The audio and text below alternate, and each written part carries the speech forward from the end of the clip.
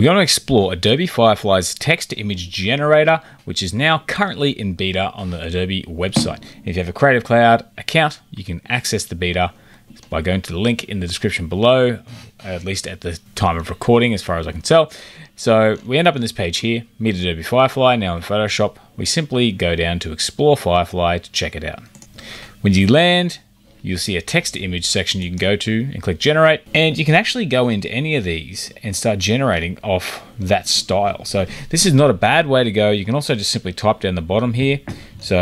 But let's say I want to work on a picture that's a lot like this one here, retro futuristic boombox. It comes up and it says retro futuristic boombox, and it has has some settings over here on the right. So I can change boombox if I want to retro futuristic walkie-talkie. You give it a moment to generate, and we get our retro futuristic walkie-talkie, which is pretty cool. But like I said, if we go back, if you don't want to go about it that way, when you land, it can be a bit hidden. It doesn't really stand out, but down the bottom you actually have here where you can actually come up with an image. So once again, if I type in here 3D artwork for dog wearing a jacket and hat and click generate, then we get our image. So I've zoomed in a little bit, but you can see here we get a very 3D look. It's pretty cool. These images here, if you have a look, you can scroll through, you can download them anytime. There's no upscale, they're already at full resolution, but if I download this image, it'll apply credentials in the bottom corner. So we have this image here, which at its square native resolution is 1024 by 1024 pixels. And at the moment, we do get this little bit in the corner here. I assume that once they're out of beta, they will be removing that. So the way it works is pretty straightforward. This is a very user-friendly interface that they've come up with. And the idea is you've got at the top here, aspect ratio, you've got a few to choose from. And you've also then got styles. You can choose to show them all or just go through the popular styles, concepts and things like that.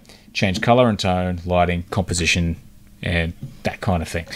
So let's say we want to have two people walking in front of the pyramids. I can go up. I want to change the aspect ratio. This time I'm going to go to widescreen, 16:9. It's already starting to generate, but I actually want this to be a photo. It can be a graphic, art, or I could simply choose none and let it do its own thing. But I'm going to choose photo. And from there, I've got some different sort of concepts. You can see it's come up with some art already based off what I've put in there. But I'm going to go through and find something else. So maybe techniques. So you've got things like oil painting, palette knife, acrylic painting, doodles or drawing, effects like fisheye, misty, dark, isometric. Maybe we can add concepts, themes. I'm actually going to go with product photo, even though it's not a product photo. I just want to see what kind of results we get. But under the color and tone, I can choose it to be vibrant or pastel. So you get some cool effects. We'll go for a warm tone since it's going to be outdoors. Lighting, we're going to say, let's go golden hour. So it's later in the day. Composition, we're going to go wide angle. And now we've got all these filters down here. We can click X to get rid of them or clear the styles, but we just hit generate. And these are the results we get. So some of these look pretty real. You click on this one here, you've got a fairly realistic looking photograph. Not until you actually get up close do you see some of the wonky sort of features. It's not quite as advanced as some of the others out there, but it does have its own flavor, which I think is pretty cool. So you can see here, if you zoom up, these images don't look great up close. But something like this, where the people are facing away, can be a really good image to use in a lot of different ways. Like I said, you don't want to be zooming in on the people, but you do get some really good images of the pyramids themselves.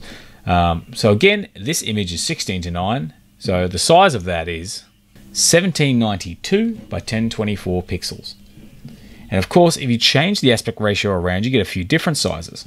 If you switch it and go 9:16 instead of 16:9, you're basically just switching the resolution around because you get 1024 wide by 1792.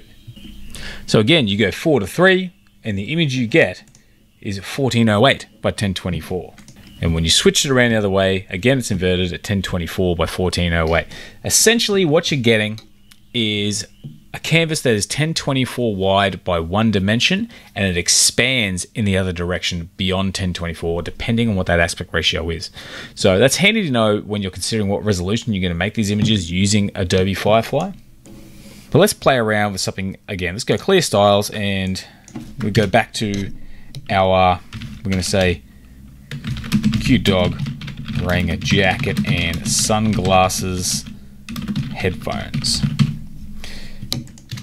And we can go through again. This time I'm going to go with graphic.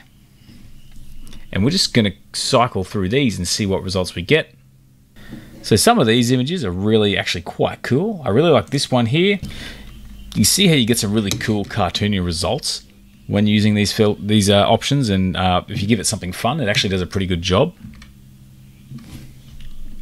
We switch it over to photo. We get similar composition with different results. Now, one thing is funny, this one has eyes on the top of its head, which I think is a little bit funny. This one, while there's nothing weird on it, it does have a strange shape, but so far I think this one's probably the best. It doesn't do too bad with the photorealism, but you can tell it struggles when it comes to features we're used to seeing, like faces and things like that. But this one here is actually not too bad, and this one here is not bad either, but I'd say this one's probably the winner, probably the best of the lot. But now if we go to none, it will once again generate some more, and we get something that's a little bit mixed. It's not really photographic, it's not really art, it's kind of somewhere in the middle. But we can also come down here and choose something like pixel art, and maybe even come down again. We can go lighting, we can choose studio lighting, composition. We'll go close up and see what we get with that pixel art, studio lighting, close up. And it's not actually pixel art, but it is very cool. It's a very stylized retro 80s look. I think it actually does a pretty good job with what you give it. And we've got sort of like water in the glasses here. So some very cool and stylized results. So it's a pretty basic platform to play with. If you are not some kind of great prompt engineer like you might be for Midjourney or someone else, you can go through and explore the effects. So like antique photo, and we'll get rid of the pixel art. So we've got antique photo in there. Materials, so fur, marble. You can really play and just basically explore the settings and keep your prompt pretty basic.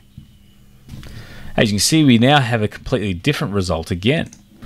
This dog is looking a little bit different and a little bit more realistic and a little bit more muted. And this one here, the photorealism is actually a little bit better in these as well. So you can see by playing with these filters, although this one has four eyes like the other one, you can actually really tailor your results. And it's a very user-friendly way of doing AI image generation. I highly recommend checking that out. And if you check out some of, so like I said, I've created some images before, but I also played around with some space shots and things like that, and it looks very artistic and digital, not very photorealistic, but some of the images of people, the faces do start to lose some of the quality. Some of them look really good from afar until you zoom in and can see some of the weird sort of bits and pieces that it adds in there, but it's still the early days of FireFly. I think it has a lot of potential to create some really good art.